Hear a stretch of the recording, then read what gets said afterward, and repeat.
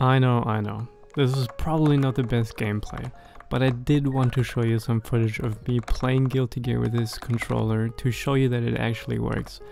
Because I had some trouble finding videos online about this specific controller and software. It's also the reason why I'm making this video, to guide and encourage newcomers who want to build something similar. Because it is incredibly cheap and really not so hard to do if you have a plan. In fact, this self-made controller works so well. From a handful of games, I've only lost a few. In this clip, I even got a rating upgrade. Insane. And this is only after 30 minutes of playing with this controller for the first time. But before we get to the final result, we gotta talk about where it started. It all started with this. If you have no clue what this is, it is a one-handed gaming keyboard. I tried very hard to like it, but I just didn't. The keys were too clicky, the feel too mushy, everything was just way too spaced and your hands couldn't really reach the buttons.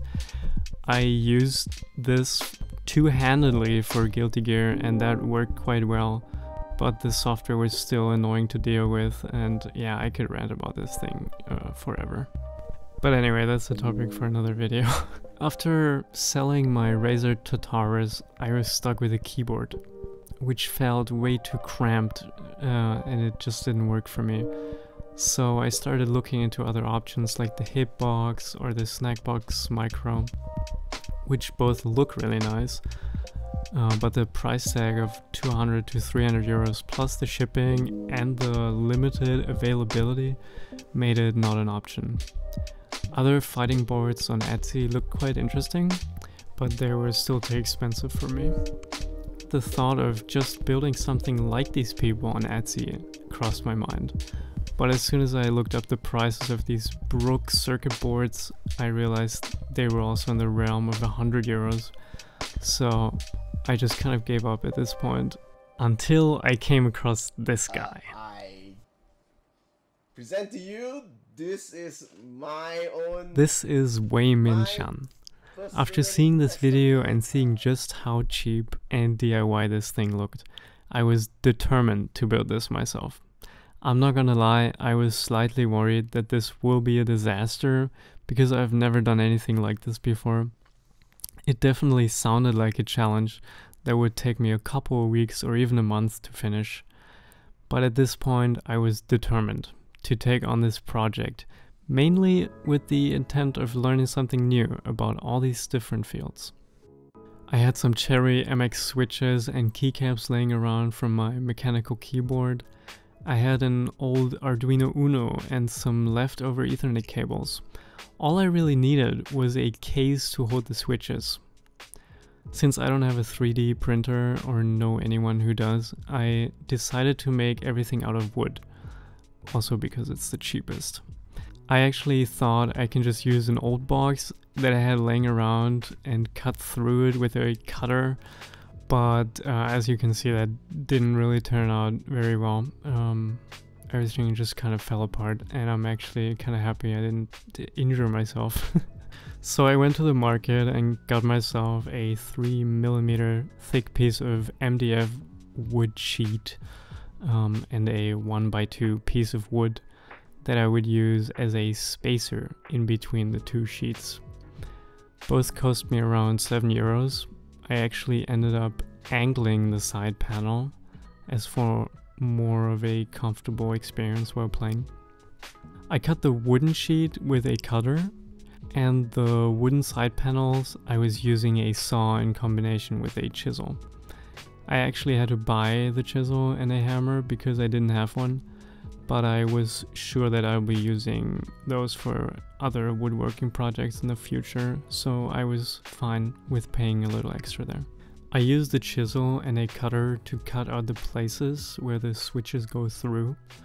This was a very delicate task that required lots of precision and care.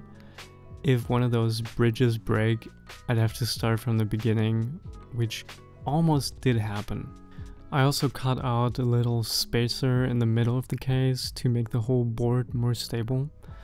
As you can see, I also added a small opening where the cables come out, and I've also added a piece of foam I had laying around for sound dampening.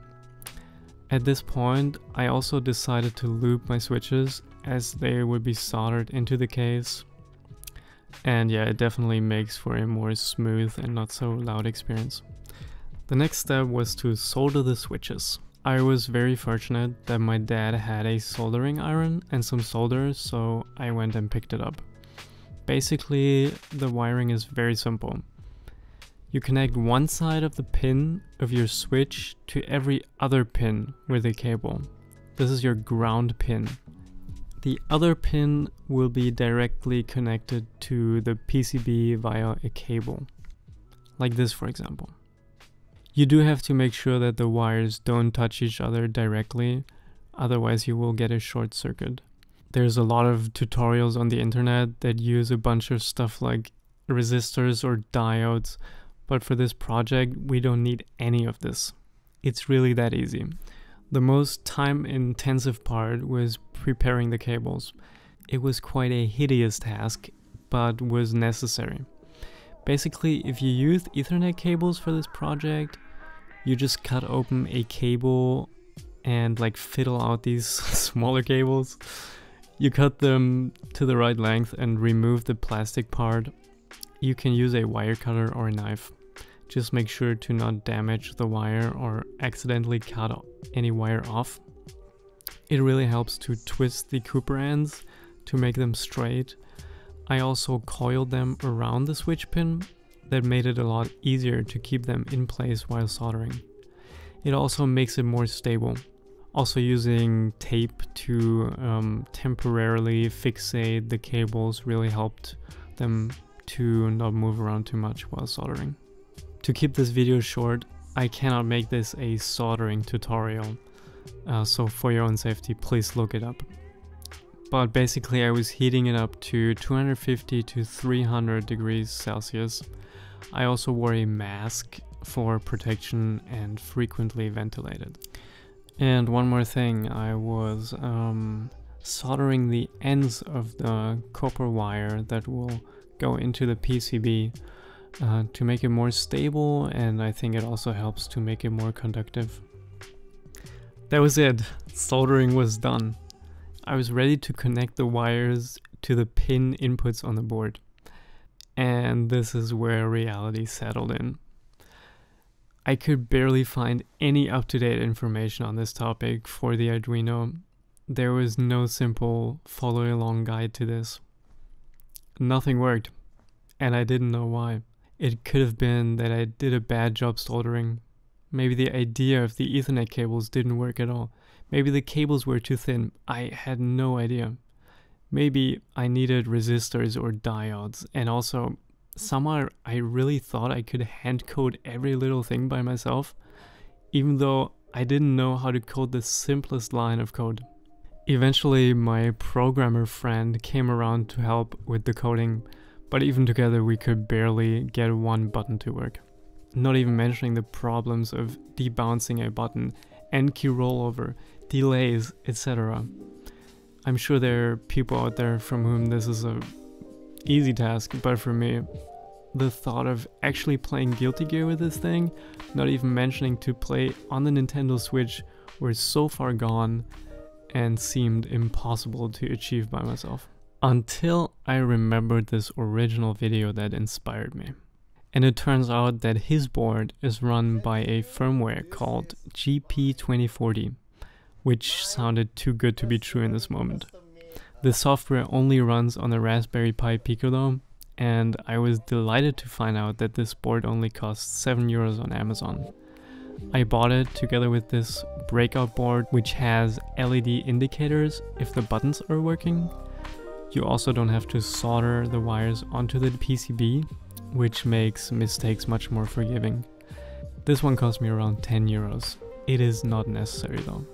After a week, when it came, I simply plugged in my cables according to the wiring diagram and installed the GP2040 firmware. I honestly couldn't really believe how easy it was. There was a bit of tweaking necessary, but it took me about 30 minutes to get a working board. It just worked. And to my surprise, it also worked on the Nintendo Switch, which was just mind-blowing for me.